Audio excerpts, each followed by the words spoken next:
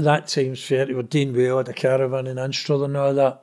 But then a pal appeared up at the pub, Mick Keeley, for Shuttleson. I knew him for being in Berlin. I was in for a shooting at the time, I got away with it. I was expecting 10 year. And Mick got 10 year for this post office. So he went up to shots, and he was only up shots 10 months, and he escaped in a butcher van. He's the only guy to this day that's actually escaped. When people say they escaped from a prison, open prisons you just walk out, but shots is a high security prison, whereas it's hard to get out. But Mick went out in the van, he was away. He turned up at the pub this day. After just escaping? No, he was away for about a year and a half, and he'd come back. He'd been in Germany and England, everywhere, you know what I mean? And he's quite a smart character, Mick. And he came up and he says, listen, he says, I'm in Turkey. He says, I'm buying a bank up, £6 million. Would you be interested?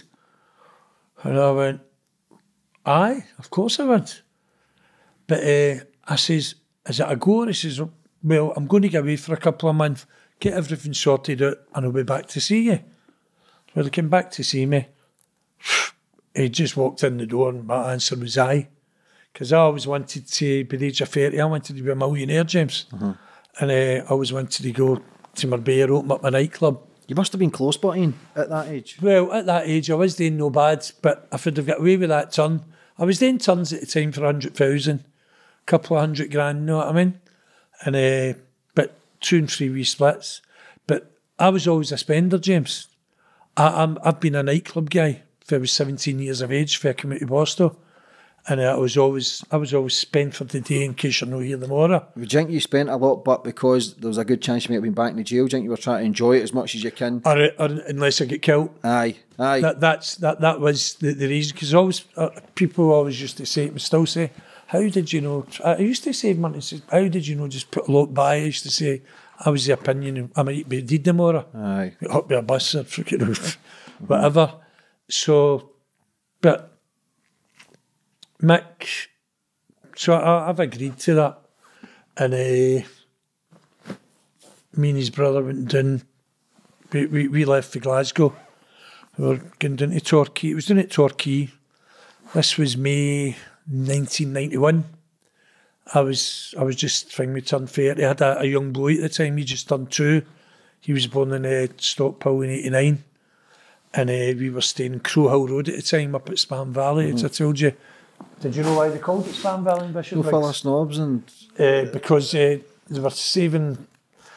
They were eating spam so they could pay their mortgage. Aye. You know what I mean? So you heard about the kid on. So that's what they called it.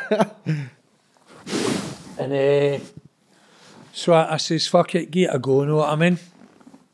Never thinking I was going to be caught. Never, not 1 second.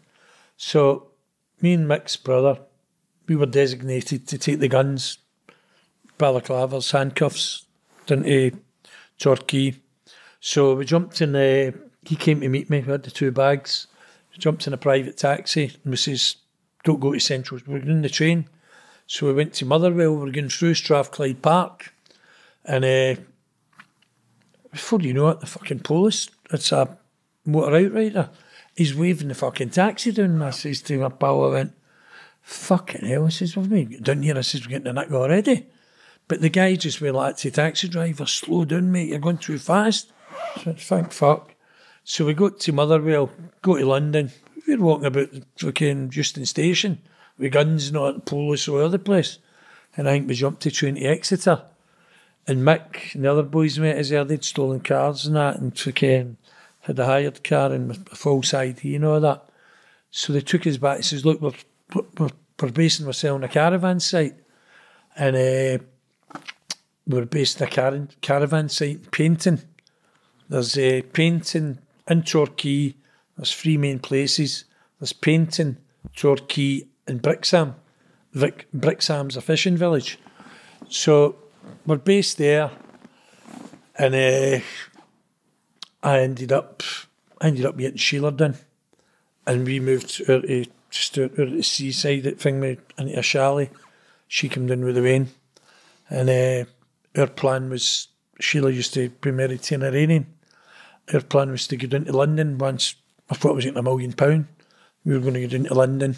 She was going to get into a bank safety deposit box, speak Iranian. She stayed out there for 6 years, put the money in, up to Glasgow. Then off. That was the sort of a plan. And but Mick, while he was on the run, he met these two lasses. And he met this lassie, in London. And her name was Sandrine Baby. And she had a sister called Natalie Baby. They came from Mount Pellier in France. So Mick says after a few days when we were down there, he went, I'm going to get thing with that lassie from France area to blend in as tourists. I went, for fuck's sake. I says, what are you going to tell her? He says, tell her she want to come for a holiday. and she phoned Mick, she says, can I bring my sister thing with Sandrine, I think it was. And he was going, aye. So she came down, and there was another boy, Tam Carrigan, Tam Harper there. And we were going to book the pub and all that, but while we were there, we were reconnaissing the bank. And at that time in 91, they never had alarms in the bank. They just had an alarm in the vault, and this was a holding centre for the NatWest, the Philadelphia. So they reckoned there was £6 million there. So our plan was to break into it, hod them up, take the money, and go. You know what I mean? So, but for that 2 weeks, we were just acting as normal tourists. Fuck, I even went to the zoo with the Wayne and fucking the missus. And we went to this sports centre and fucking we were in there and we tried to play badminton or actually play it. Years later, I became an internationalist in the fucking nick with it. You know what I mean?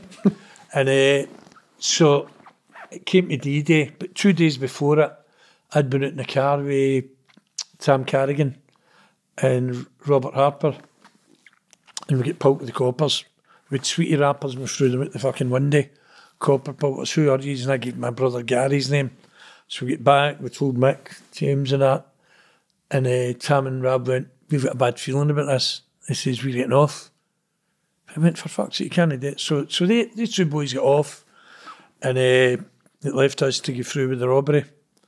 So they were away, and the robbery,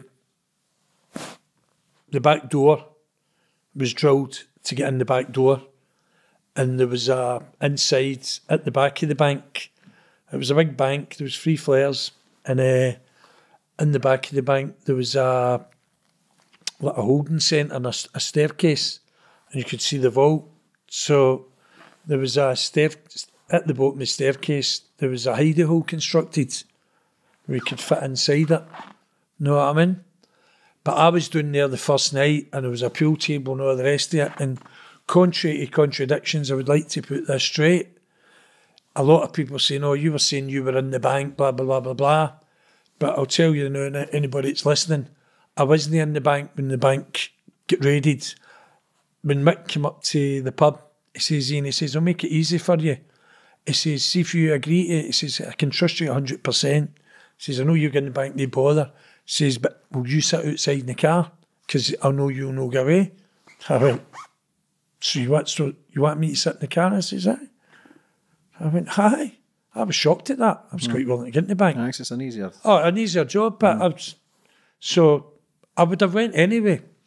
So, but other people have been saying that I was saying, oh, I was in the bank. But to put it straight to yourself, James, I was in the bank first night when it got broke into, right? There was no alarms in the bank. There was upstairs, the pool tables for the bank I think there was about 18 staff in there. They used to go up there for lunch break. So we were playing pool and all that, and the hidey hole got constructed, and the thing with dustpan and all the fucking dirt and all that away. So once that was done, I went out the bank, and I went back to the caravan site where my missus was. And the 2 French lasses, they don't know what's happening. Mick name says we were out somewhere, so we went to bed. So I went back, and I was to go back to the bank about 7:30, sat outside, it's 7:30, 8 or something. It was just after 8 or something. And funny enough, I was watching the TV in the caravan. Guess what I was watching? The Sweeney.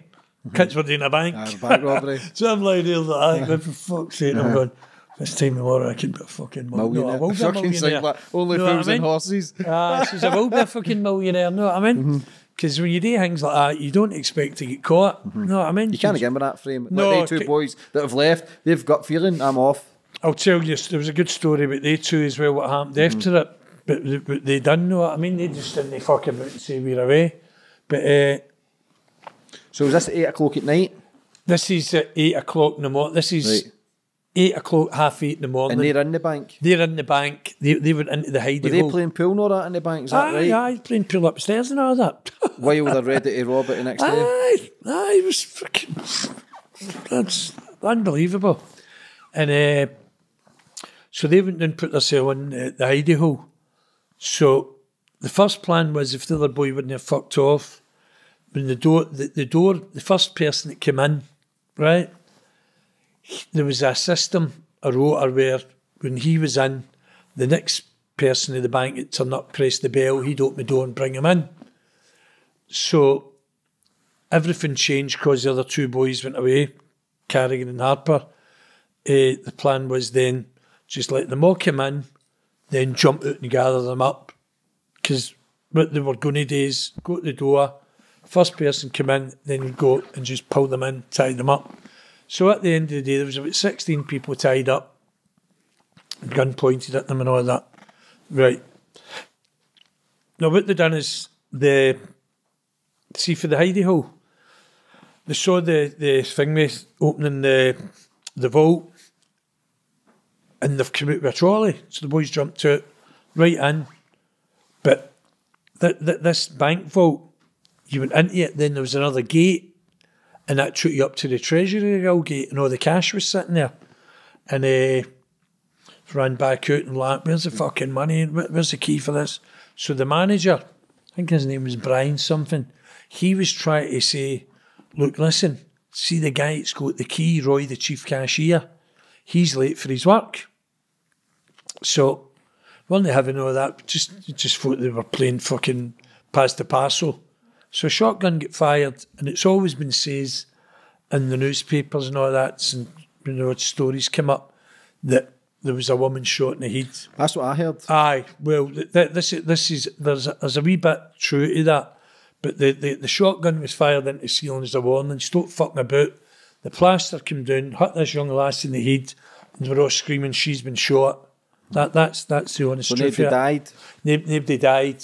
Years later, James, I'll tell you later, actually, the Torquay Herald, when the thing came up with the bomb and the slashing with me, they'd heard about it down there, and through a journalist got in touch with Dean, talk about the bang, and would they be willing to apologise to the lassie and putting them all through, and I've done that story. But anyway, what happened was the boys thought that the manager and the manager declared himself, and he get ran into the fucking bars, shotgun, get put his head, open that fucking vault, and he's shouting, I can't, I've no key. So guns went down, and by that time, fucking the doorbell was ringing. It was Roy, the chief cashier, and the manager was trying to say, look, let me go to the door, I'll open the fucking door, and that's it. But see when we went to court, it was like a comedy era.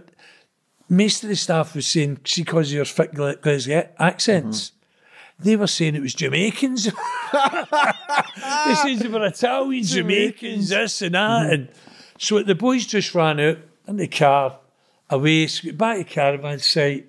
So how did you not open the door to let him in, if that was the guy with the keys to the vault? We didn't believe him. Was it the guy with the vault? It was him as well. And that, know what I mean? You said 6 million. Aye, Could you see the 6 million? Aye, you could see the 6 million in through the bars, know what I mean? Fuck's sake. It was in the nest of the vault. And that's what the guy kept saying, this guy, Brian, the manager, look, that'll be Roy, the chief, he'll have this key. But at this time, just thought, I need bother. So the boys ran out in the car. I think Mickey made his own way down. So back to the caravan site we were. I went in, my missus like, where's the money? I went, no got it. She went, fuck. So Mick came back, we're all gutted, came into my caravan. I went, look, he says, I'll need to get a link to these two French lasses and say to them, look, you need to leave. I'll get them the fucking train and whatever. he says, listen, if I go to tell you, with the excess stuff, because the other two boys went away, with excess stuff, it had to be fucking done away with. And Mick says he'd done that, but it hadn't been done. So me and his brother says, right, we'll get rid of it. So Sheila kept saying, like, you better get to fuck this. See, because we never get the money, James, I was sitting blasé saying, we'll get the money. It's not going to be a big inquiry. Deflated. But there's been a fucking gunfire and fuck knows what, and it's been broken, all planned and all the rest of it. So it's still as serious as It's just to say whether you get the money or not. I had that attitude, she's going, let's go, and I'm going, make a breakfast and all that, right? Instead of just fucking off to London and that right away. We were going to go with tickets to get on the train. So me and James Healy went up to his caravan, got the 2 bags. But little did we know that seeing they'd come out the bank, they'd saw them jumping into the car, and they took the plate and we swapped into another car. And this guy, he was a painter and decorator, and he gave the registration number, but it wasn't the right one, and he had to compose the number and they got it, and it was a car that Mick Keeley had rented out and a false name. And it was thing we'd done at the caravan site. So 2 coppers arrived in at the caravan site when me and James, they were just taking these 2 bags. There was 3 big ponds. It was massive, this site. We says, we'll just go down there and ditch them there. Then we'll go up to Camden and get to fuck. So as me and James were walking down to the site, down to this pond, he says to me, I think we're getting followed. I says, nah, don't be silly. So we go to this pond, open the 2 zips of the holdalls to throw the stuff in. You know what I mean? There was screwdrivers and all that, drills. There was excess fucking handcuffs and all that. And flares and all that. So the next minute, some cunts just jumped out of bushes and went like that. Right, get down the fucking deck. My whole world just fucking went like that. I went, who the fuck's he? It was a guy, he was about 6'4", he had a leather jacket. He was holding to me, it looked like a 45 or a Magnum. And I says to James, I says, look, don't fucking move, this cunt will shoot us, right? So, see when we're lying down there, he's come down, James, to put the cuff on, but he's not put mine on right. He's cuffed us 2 together. So, he was a big cunt, so he opened the bags, he fingered the bags, put them in his shooters, and he had the gun, and he says, right, you 2 get up to the caravan you came for. So, we were going up to the caravan we came for, and they went like that, no, get into that one. He'd been in observing us only for about half an hour. How unlucky was that, know what I mean? So a copper knew that was yours and he just bumped into you by accident? No, what happened is that they'd went to the site, see after the bank robbery and all that, about an hour later, they'd been to the site because this motor, the hired car we had, know what I mean, under a different name. That was the thing we'd booked into the site. And they came to the site and they says to the site manager, is there any dodgy characters? Blah, blah, blah, blah, blah. And he says, oh, there's a group of people here for Glasgow. There's one got a scar, this was the other boy carrying, blah, blah, blah, blah, blah. And the car was there. So they set up thingy, but they couldn't see when they saw us walking. They couldn't see their radios. Their radios, because we're on the hill, weren't working. Any signal. So one of them says, I'll follow him, you go and get back up. So the time this guy arrested us his cell, and we're walking up and we're going, fuck, make sure I've got rid of that stuff. So he puts into this caravan where they'd been. What the fuck? So see, instead of the guy, he went into the caravan, he's got a gun on, his we're cuffed, and he says, right, shut all the curtains.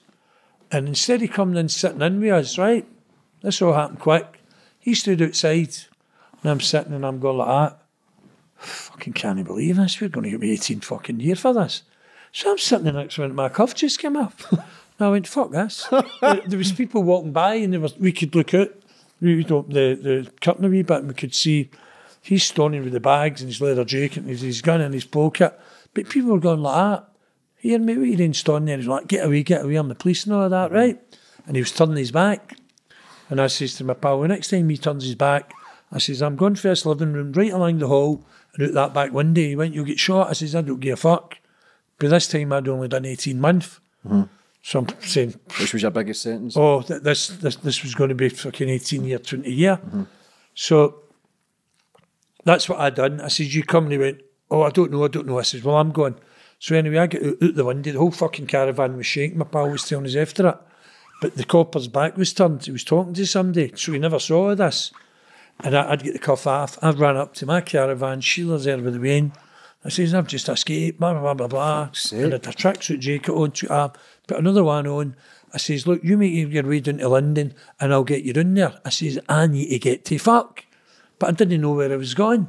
So I ran down to the painting with the beach, down at the beachfront. And I'm standing with £1 on his gun. I should be having £1 million here instead of £1. And I went, where the fuck am I going to go for here? So, no money on us, no not for Torquay. You get to Glasgow, it's a big fucking ask, innit? With a knicker on you. And the police are all going to come swooping shortly. So I've crawled up to this embankment, this railway, before you know there's a helicopter up. And my missus, she was telling us after it, she was going with the pram and she saw James Seeley in the car. And he never looked at her, you know what I mean?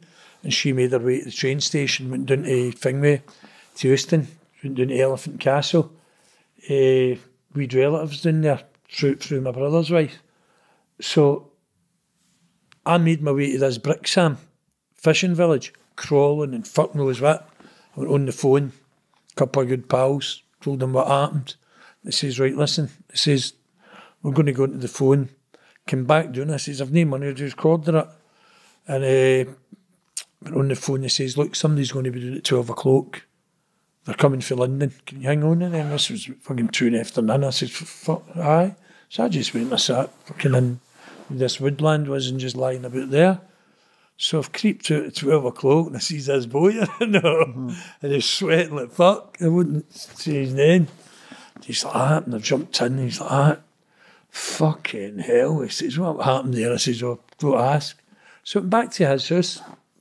He stayed in Kensington, and we're sitting there and we're having a couple of joints.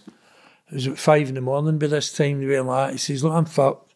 He says, if you're fucked, going up to the thing, I hadn't even saw his wife yet. He says, going up to that room.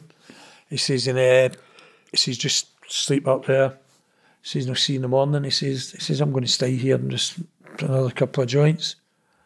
So a couple of hours later, I'm fucking getting shaked about. And I thought it was his pals playing a fucking thing, we wind up. You know what I mean? They're going like that, drug squad. I'm like, what? He went, who are you? And I went, I'm Gary MacDonald, my brother's name. And I've ended up saying, he says, what are you doing here? I says, well, I'm just in here looking for work. I says, I went to school with the boy and all that, blah, blah, blah, blah. He's put me up, blah, blah, blah, blah. And they went, have you ever been in trouble, Gary? And I went, I get 8 years for slashing the guy's throat. So they says, oh, aye, typical fucking Gorbals. That's what they all think down there. Aye. Everybody's all chib men for the Gorbals and that. So I gave his date of birth and all that. And they were more interested in him because this boy, I think he was dealing drugs down there. So while you were in his house, his doors went in? His doors went in. For drugs? For 8 in the morning. he was under observation getting fucking thing with you know, meeting these Turks in the West End and all that. But I didn't know this and he didn't know he says his house had never been fucking turned out before or nothing. So I heard them outside. I'm in the room, I heard them outside the room. Go, oh, no, they went down to him. And they were like, what's his name? And he played it right. He went, I'm no fucking telling you his name. Kicking in my fucking door and all that. So I'd says Gary MacDonald's my brother's name. And that's it worked out fine because if he'd have says a name, you're fucked. I'm fucked. So he played it right. He just says, no, get to fuck and all that. So they took him away, James, and they were like that to me. They came into me and they were like that. They says, look, we've just decided. They says, just going to let you go, blah, blah, blah, blah. And I went like that. Thank fuck I never still had that handcuff on me. Aye. So he's went away. I went down the stair and his wife's there. She's 7 months pregnant. And it's the first time I'd met her. And I says to her, I says, for fuck's sake. I says, how long have you been here? She says, we've just been here 18 months, no been in Polish. I says, the night this has happened, the robbery and all the rest of it. So I says to her, I says, look, I says, how'd you get to Elephant Castle? She says, I'll show you. And she went like, she says, there's £100, which was good, Lassie. Aye. And she took me to one of the stations. So I got off at the Elephant Castle. It's a big roundabout, and I always remember I was in the jail years later, and this boy, there was a pub, Charlie Chaplin's, used to say, aye, Charlie Chaplin's. And I says, aye, how'd you get there? And I was telling him. So I met this guy there, one of the relatives for my brother's missus' side. They took me up with these high flats at Elephant Castle, and my missus was there. And the guy says, look, you want to stay here for a week? I says, no. I says, I need to go up the road. I've got unfinished business. Meaning, I've got enemies. I'm going to fucking take them out. So... Is that because you knew you were going to get a heavy sentence? Aye. And just then I was just fucking nuts in it fair, you know what I mean? I had a lot of trouble, you know. I'd been done with a lot of shootings and all that and different things, you know what I mean? Been on remand in Berlin and that for it. Unfortunately, I got away with it. It was just the wee ones I was getting done with. And a couple of robbery things came up, but nothing came of them. But so, getting up on that train journey with me, the missus and the boy, he was only 2 at the time. It was one of the saddest fucking journeys getting up there because I knew I was nicked because they eventually got me, see when I went out the caravan one day. DNA. My prints were there. So they got us for that and other things. So I got off at Motherwell again, met a couple of pals, took me back to house in Hamilton, gave me that, gave us a revolver with 6 dum-dum bullets for maximum impact. And for 5 weeks I was running about the town and I was going to shoot cunts. But it's the truth, I was just going to, if I saw them, I'd have just shot them in the street. But unfortunately that never happened. So 5 weeks after that, I hadn't saw the missus and the police done a raid in my ma's house. And this is May 91. And they were kidding on it was a drugs offence for Alan. But what they done is they bugged the phone. And I was on the phone to Sheila. She'd moved from Bishopbriggs into my ma's to stay. The house was still in Bishopbriggs. And but she just moved in there to stay. And I'd phoned and I says, right, I'll meet you. So we arranged to meet at the Posan Chinese restaurant. So I went down there first. It was a Tuesday, I always remember, it was a Tuesday night. And I've got the gun in my pocket and all that. I was sitting there and she came in. The first thing I says to her, I says, have you been followed? She went, don't be silly. I went, I didn't bother. 2 minutes later, a couple came walking in, sat at the next table. I went, undercover coppers. She went, oh, there you're starting all this paranoia again. You start this, I'm going to leave. I went, what the fuck do you expect me to do? I'm fucking on the run, I'm going to get about 20 fucking year. I just knew these 2 were coppers, right? But there was 6 guys sitting there, James, right? And they were going, oh, well done, your driving licence and all that. They were 6 coppers, I know. But I must give fucking praise to the police that night. Instead of just lifting me, they left me there for 3 hours. So I went like that. If I got the back door, got the front door, I says, I know they're out there. I just knew. So they left us for 3 hours. I got told Mick Keeley was coming in. And I just fucking started drinking 3-course dinner, the last supper, know what I mean?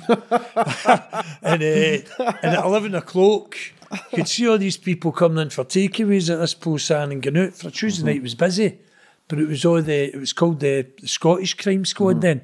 It's a serious crime squad now. But Scottish Crime Squad, they were made up with police officers from Aberdeen, Dundee and all that came down. And it was all them coming in to have a look. So they made a move.